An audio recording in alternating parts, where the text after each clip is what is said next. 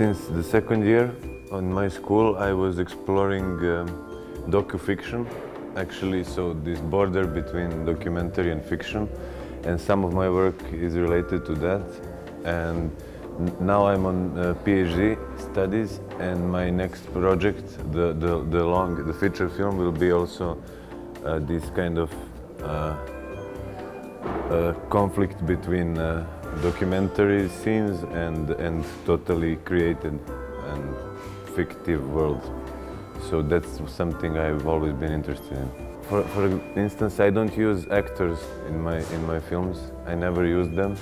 I don't say that's a good thing or a bad thing. It's just something that fits for my view of cinema. And so I like to use real characters and to put them in to play themselves, actually, most of the time. So I think maybe that's because I believe that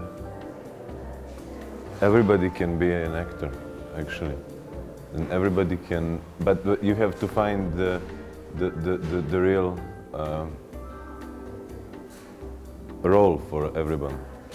So I just, for this film, I just found two refugees, and that's the documentary part of it.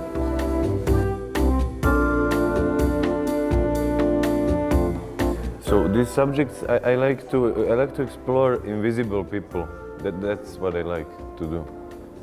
So my first documentary was about this homeless guy my friend from the street in Belgrade. So I like to when I like some people, and when I just want to show this kind of people to the world, because they're really invisible, totally invisible, and I don't know if they have some chance to break through, So, but it's not the only thing. I mean, there's a lot of things to say about this, but I just spend time with them, and we just talk, and something is born out of that, I mean, of course, I have a plan of shooting and all of that, but sometimes on the set, I just totally change everything, and I just decide, for example, to follow these people, just to follow them, and to show the real image of them. So we are really flexible on the shooting. I think that's good for the product.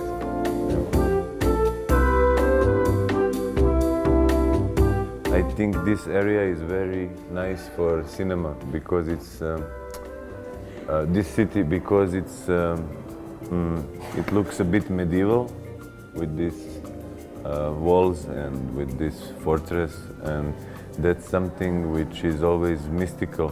So it's a good place for cinema, I think.